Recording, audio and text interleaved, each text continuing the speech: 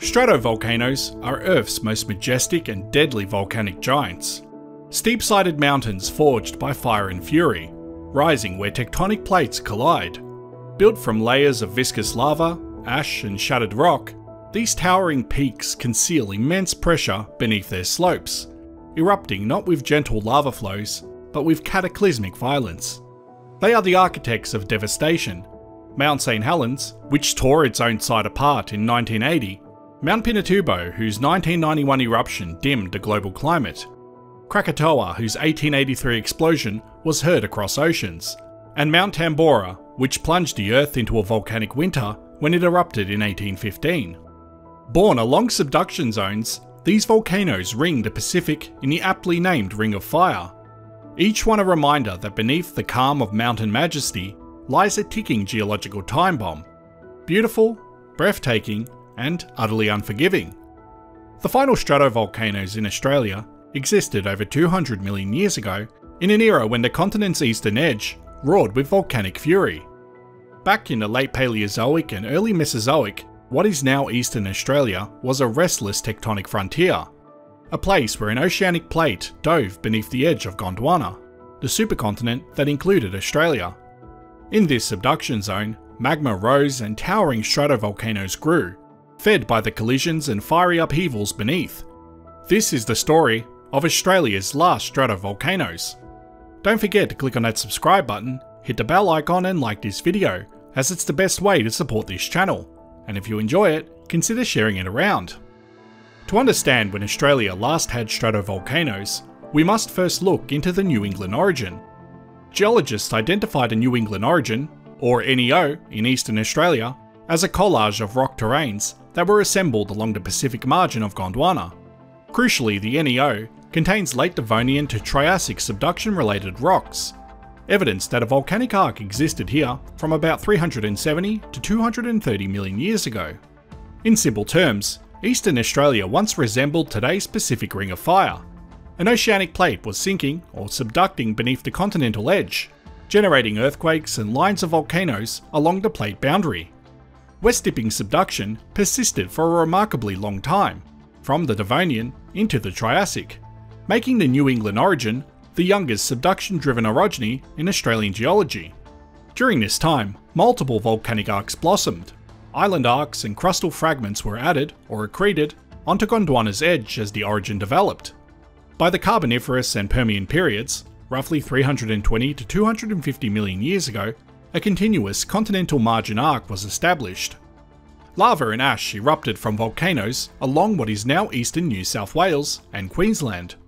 Geologists infer that the New England volcanic arc was Andean in scale and style, analogous to the grand stratovolcanoes of the modern Andes. In fact, late Carboniferous volcanic deposits in the region bear a close resemblance to those on the flanks of Chilean Andes volcanoes. This suggests that towering stratovolcanoes and large caldera complexes once stood over eastern Australia. These volcanoes would have periodically unleashed explosive eruptions, sending pyroclastic flows, which are hot avalanches of ash and gas, sweeping across the landscape and blanketing the region in tuff and lava. Envision the scene 300 million years ago. A chain of stratovolcanoes dominates the horizon of Gondwana's east coast. Each volcano is a steep-sided cone, built from layer upon layer of viscous lava, ash and pumice, the classic structure of a stratovolcano. These peaks likely pierce the clouds, fed by magma that evolved to be silica-rich and sticky, andesite to rhyolite in composition. Such viscous magma produces steep 30-degree slopes because it doesn't flow far from the vents. Stratovolcanoes tend to be majestic but volatile features, and the New England Arc would have been no exception. Imagine snow-capped summits, yes, evidence of glacial gravels exist in some arc deposits, and glaciers clinging to volcanic peaks, just as in today's Andes, a hint that these mountains rose to significant heights even in Permian times. Surrounding the stratovolcanoes were other volcanic features. Caldera supervolcanoes and volcanic shields coexisted with the stratovolcanoes. Enormous ignimbrite sheets, welded tuffs from pyroclastic flows, found in New England, suggest that cataclysmic caldera eruptions occurred, blanketing vast areas in volcanic ash. For example, geologists have mapped thick late Carboniferous ignimbrites in the Tamworth Belt, which likely erupted from large caldera complexes. Meanwhile, conglomerate rocks containing andesitic lava boulders hint that classic stratovolcano lava flows also erupted, but these tended to remain closer to the volcanic vents, not reaching the distal flanks where ignimbrites spread. In essence, the ancient New England arc hosted a full drama of arc volcanism, from effusive lava flows to explosive ash eruptions, shaping a rugged volcanic landscape on Australia's east.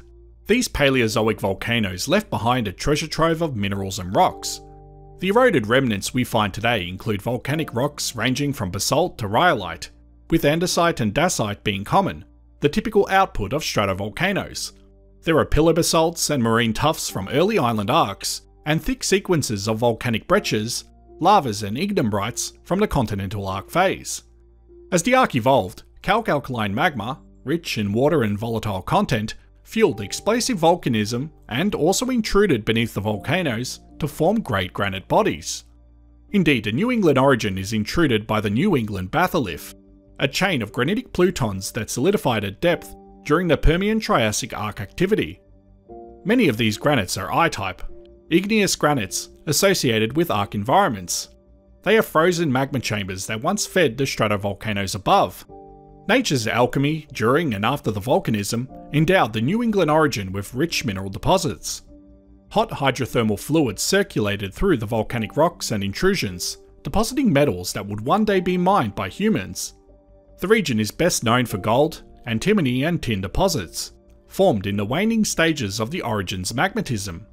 For instance, gold and antimony veins formed around latest Permian-Triassic granitic intrusions, while tin or cassiterite accumulated in granitic gneiss systems and alluvial plazas. New England's tin fields were among Australia's earliest mineral exploits, while copper, lead, zinc, tungsten, molybdenum, bismuth, and other metals also occur in the Orogen, reflecting the metallogenic fertility of this long-lived volcanic arc. In essence, the final stratovolcanoes of Australia not only built mountains, but also sowed the seeds of mineral wealth, as their magmas cooled and released ore-bearing fluids. But nothing in geology is forever, and by the late Triassic, around 230 to 220 million years ago, the stratovolcanoes of the New England Orogen were reaching their final act. The continental collision and compressional event, known as the Hunter-Bowen orogeny, marked this endgame. From about 265 to 235 million years ago, Eastern Australia experienced a great crunch. The crust buckled and mountain-building orogeny peaked. This came with widespread volcanism and plutonism. Zircon dating shows a flurry of arc magmatism between 255 and 215 million years ago during the Hunter-Bowen orogeny. This was essentially the last gasp of the subduction arc. Some of the youngest arc rocks in the Orogen are around 220 to 215 million years old, indicating active volcanoes persisted into the late Triassic. But by that time, plate tectonic configurations were shifting. The eastward rollback of the subducting slab likely caused the volcanic arc to migrate oceanward, and the collision or accretion of the Gympie terrain and outboard Permian island arc may have choked off the subduction zone by the Triassic's end. The result? Subduction halted at the Australian mainland. With no plate diving beneath it, Australia's fiery arc went dark. No new stratovolcanoes would ever rise on Australia's soil after the Triassic. The existing volcanoes, no longer replenished with magma, gradually died and were left to the mercy of erosion. Over the ensuing tens of millions of years, wind, rain and rivers gnawed away at the mighty cones. Stratovolcanoes, built of relatively soft volcanic rocks, erode rapidly once activity ceases. Their peaks crumbled and landslides tore at their flanks. By the Jurassic period, the once majestic volcanoes had become ruined stumps. In the Cretaceous, as Australia began to rift away from Antarctica, any remaining high-relief volcanic edifices were further worn down or buried under younger sediments. Today, no dramatic cones remain to mark the site of those Paleozoic stratovolcanoes, only the subtle clues in the rocks, volcanic fragments in sandstones, belts of granite, and the metalliferous veins tell their story. The final stratovolcanoes in Australia thus disappeared into deep time, victims of both tectonic change and erosion. After the Triassic, Australia's east coast transitioned from an active plate margin to a quiescent passive margin.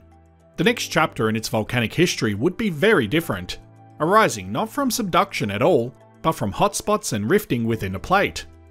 To a time traveller standing in Cretaceous or early Cenozoic Australia, the absence of volcanoes would be notable. It was a land in volcanic silence for over 100 million years. But eventually, new fires ignited under the continent, in a pattern unlike the old arcs. It would be over 180 million years after the last stratovolcano before Australia witnessed significant volcanism again. When volcanism did resume, it was due to intraplate hotspot activity and crustal extension, not subduction. This new style of volcanism created very different volcanoes. Hotspot and plume volcanoes rose between the Cretaceous to Cenozoic. These occurred within the tectonic plate, above upwellings of hot mantle, hotspots, or where the crust was stretching. The magma is typically basaltic, low in silica and very fluid. Eruptions are less explosively violent, but can still be dramatic, producing broad lava flows that can travel far. This forms shield volcanoes with gentle slopes, or volcanic plains. Rather than one continuous arc, this activity formed sporadic volcanic provinces and chains as Australia's plate moved over hotspot sources. Examples include the chain of big shield volcanoes along eastern Australia in the late Cenozoic like Tweed Volcano/Mount Warning, the Glasshouse Mountains, and the widespread Newer Volcanics province in southeastern Australia. One stark contrast is in volcanomorphology. The old stratovolcanoes would have resembled the classic cone of Mount Fuji or Mount St. Helens prior to 1980, tall, pointy and layered. The newer volcanoes were mostly shields or small cones, broad profiles or low hills. For instance, shield volcanoes like the Tweed Volcano, Mount Warning, are massive in volume but not steep. They spread lava in all directions, creating a wide footprint. In terms of rock types, arc volcanoes yielded a spectrum from basalt to rhyolite.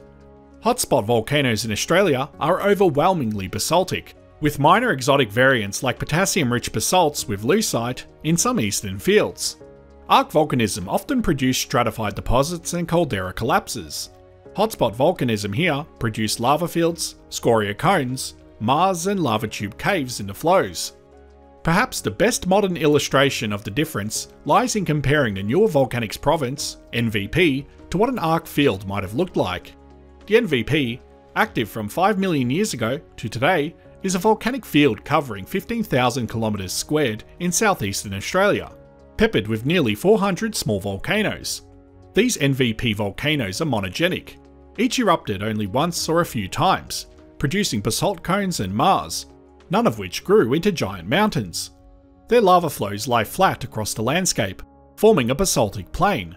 In contrast, a subduction arc tends to produce polygenic stratovolcanoes that erupt repeatedly and can build great height.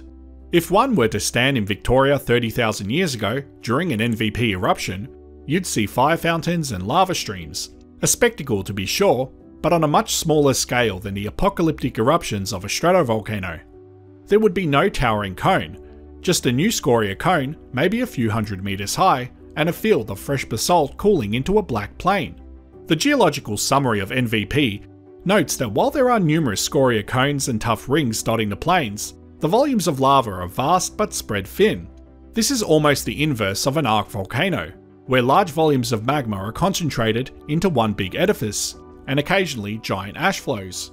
To summarise the contrast in dramatic fashion, the stratovolcanoes of the New England Orogen were like a chain of blast furnaces forging mountains out of andesite, whereas the hotspot volcanoes are like many simmering cauldrons, spilling basalt across the countryside. Both are born of Earth's internal heat, but their expressions on the surface differ profoundly.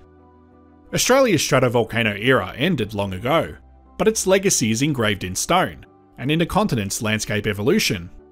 The New England Orogen's rugged hills, dotted with old mine shafts and traversed by prospectors of the past, owe their existence to those final stratovolcanoes and their fiery gifts of granite and ore. Every speck of alluvial gold in a New England stream, and every tin nugget in the old diggings, harks back to the magmatic plumbing of an ancient volcano. The cessation of subduction spared Australia the kind of ongoing volcanic violence seen in, say, Indonesia or the Andes. In exchange, it granted a long stability, allowing soils to form, life to flourish, and humans to inhabit a land free of volcano-related danger at least until small eruptions like Mount Gambier came, and even those were modest. In a poetic sense, one can imagine that the ghosts of those stratovolcanoes still loom over the Australian landscape, not in form, but in influence. They are there in the fertile rolling highlands of New England, where volcanic ash turned to rich soil eons ago. They are present in the dramatic gorges of northern New South Wales, where ancient ignimbrites now stand as cliff lines. They even echo in the place names. The New England region's very name evokes an old world, but to geologists, it's an ancient world of volcanoes reborn. I hope you found this as interesting as I did, and as always, thanks for watching. Before I end this video, I'd like to give a big shout out to my Patreon and YouTube members. Thank you so much to everyone that helps to support this channel.